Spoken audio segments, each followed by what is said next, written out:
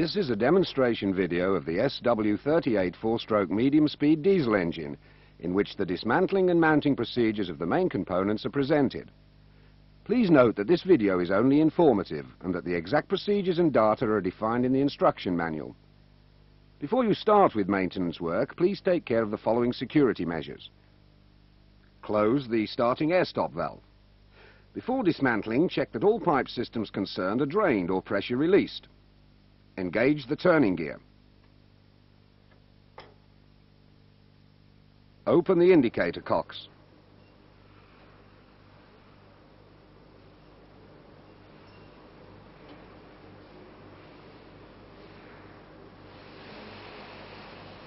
This is a look at the necessary special tools for the dismantling of the cylinder head. Carrier with jacks, lifting tool, protecting ring, torque wrench, and pneumatic hydraulic pump. Start by dismantling the cooling water discharge pipe before removing the cylinder head cover. This is in order to prevent a mixture of the draining water with lubricating oil.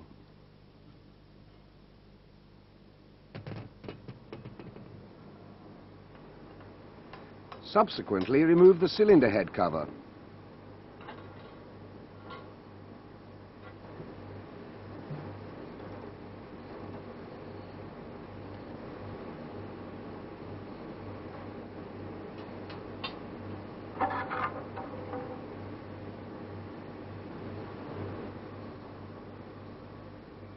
Turn the cylinder in question in top dead center combustion and check if the push rods are loose.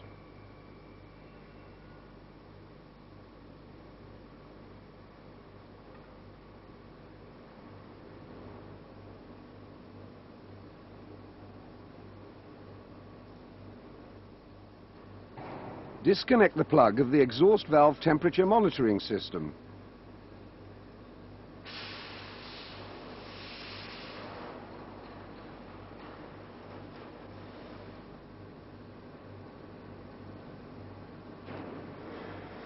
Now carefully remove the thermocouple of the exhaust temperature system. Take care not to distort the thermocouple while pulling it out.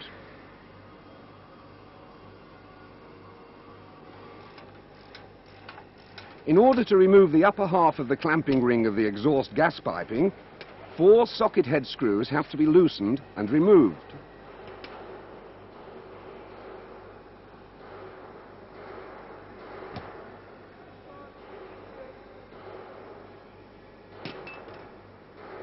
Next to the connection of the exhaust piping, the inlet air bend is located. Here, only 4 bolts have to be removed.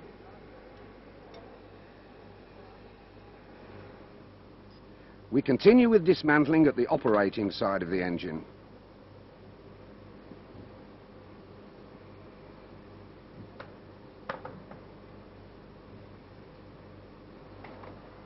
Begin with removing the high-pressure fuel line. First, remove the fuel drain pipe of the high-pressure fuel line.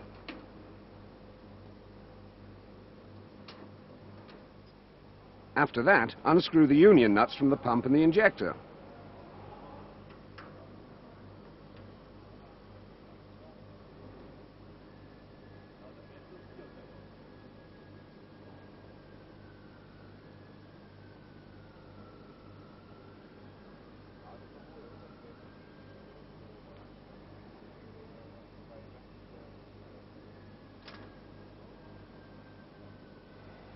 Now remove the remaining pipes to and from the cylinder head. First, fuel leakage pipe. Second, the main lube oil supply pipe. And third, the pilot air pipe. Immediately after removal of these pipes, all openings should be covered.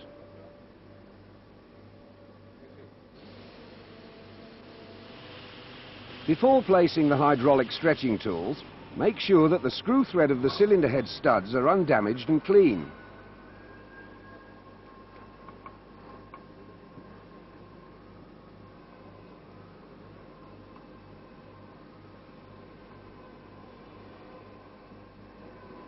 Connect the hydraulic stretching tools with the pump by means of the high-pressure hoses. Only 2 jacks are connected because the other 2 jacks are linked up. After connecting the hoses, check if the jacks are in bottom position. Then, the jacks are turned back 1 turn.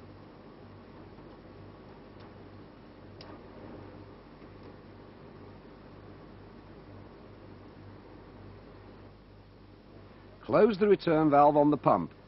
Set the prescribed hydraulic pressure as specified in the instruction manual by means of the reducing valve.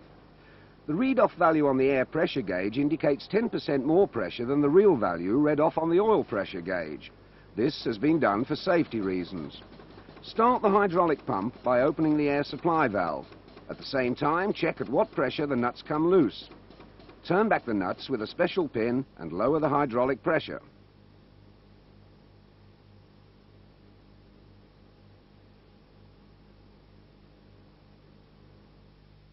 In case it is not possible to turn the nuts when the prescribed pressure has been reached, one needs to check with a feeler gauge if the nut is free from the surface. Disconnect the hoses, remove the jacks from the studs and check if the nuts are loose.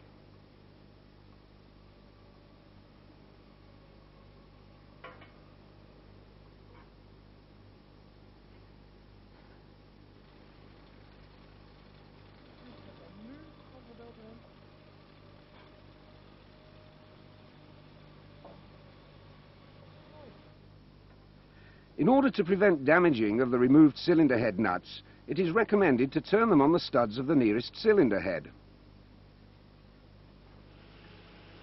Subsequently, place the special lifting tool. For this purpose, 3 M16 threaded holes are provided in the cylinder head.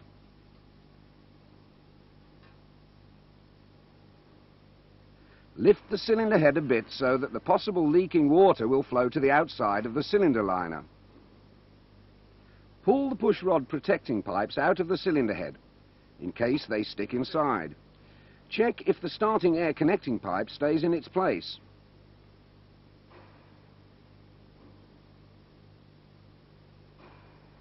Hold both the push rods until the cylinder head has been completely removed. This is in order to avoid possible damage. Take away the O-ring and place the distance ring. This protecting ring prevents the gas sealing face from damaging when the cylinder head is placed directly on the floor.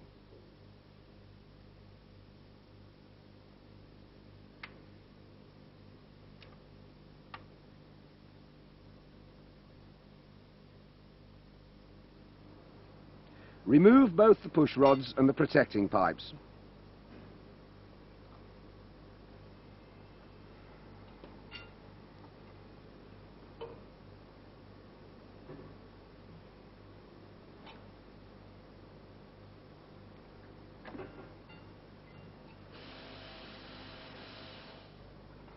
Close the openings in the engine block to prevent dirt entering the camshaft space.